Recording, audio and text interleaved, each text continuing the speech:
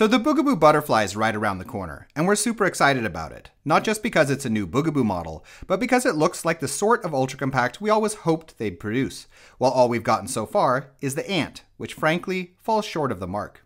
We don't have access to the Butterfly yet, as, unlike some reviewers, our opinions aren't for sale, but just from what we can see in the product demos, it already seems like a much better stroller. And so, while we'll of course do a full review of the Butterfly as soon as it hits the stores, today we're going to go over 7 things about the model that we already know make it better than the Ant. And first off then, and the most obvious in my opinion, is the size of the seat, which, since it isn't reversible, as with the Ant, and is instead just suspended from the handle arms, is naturally much larger. And note that this isn't just about width. Rather, Bugaboo's gone above and beyond with this one, providing one of the longest seat back plus space beneath the canopy dimensions on the market, which, at 63 centimeters, even beats out a lot of full-sized models, and not by a small margin either.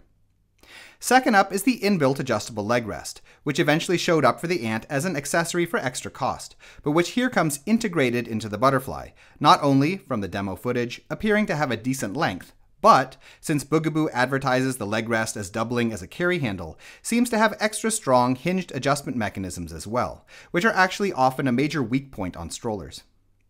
Third is the Butterfly's handle, which, with its thick arms, substantial hinged locking points, and presence of support struts leading down to the rear frame, seems undoubtedly to be a lot stronger than the Ant's, whose handle conversely is quite fiddly and has already shown a potential for symmetry issues, sometimes ceasing to lock in place or failing to retract properly into the chassis for folding.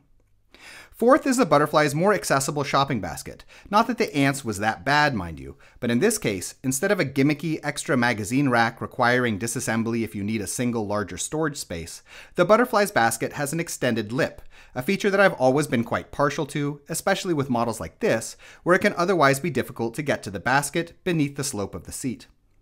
Fifth is the inbuilt shoulder strap, another of those features that eventually showed up as an extra accessory for the Ant, but which has been integrated here as the intended mode for carrying the model, and where, in specific contrast to the Ant's fake suitcase mode, which the entire design of the model was constructed around, means that more weight and resource allocation in the model's general structural design has been applied to more important features.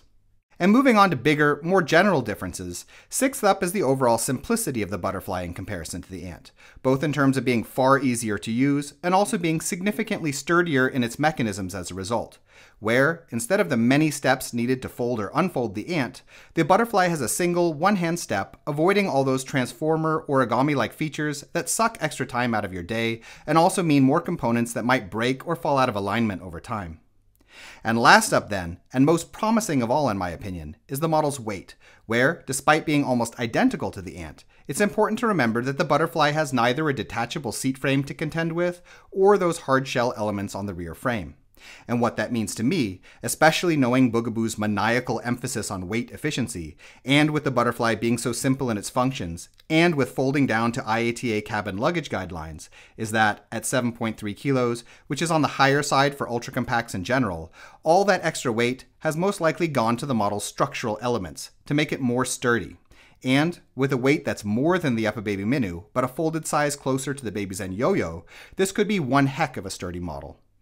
In any case, as I said in the beginning, soon as we can, we'll scoop up a real Butterfly and make a review, going over it with a fine-toothed comb. But until then, we hope you found this video interesting, and if you did, we ask that you subscribe, as it helps us continue making videos in the future. In addition, if you are currently shopping for a stroller, we have a buyer's guide on our Patreon page which lists a wide range of models that we recommend, with a lot of technical and lifestyle-related information. You can find it by following the link in the description. Thank you.